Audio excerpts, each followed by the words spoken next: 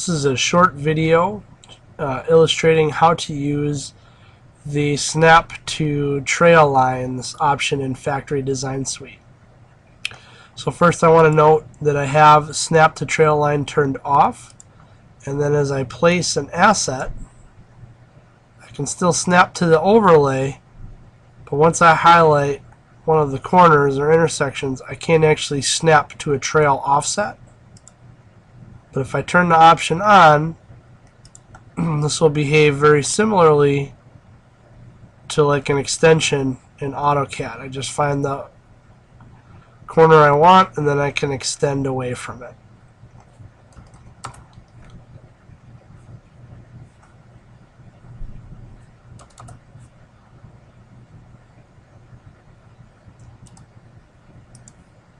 And you can see the result below.